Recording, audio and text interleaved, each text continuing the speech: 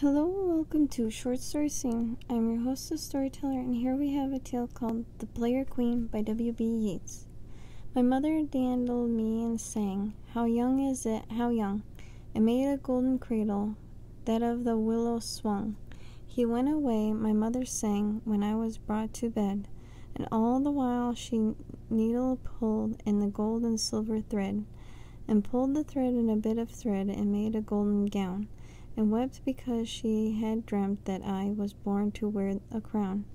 When she was got, my mother sang, I heard a sea mew cry, and then a flake of yellow foam, and dropped upon my thigh. How therefore could she help but braid the gold into my hair, and dream that I should carry the gold top of care?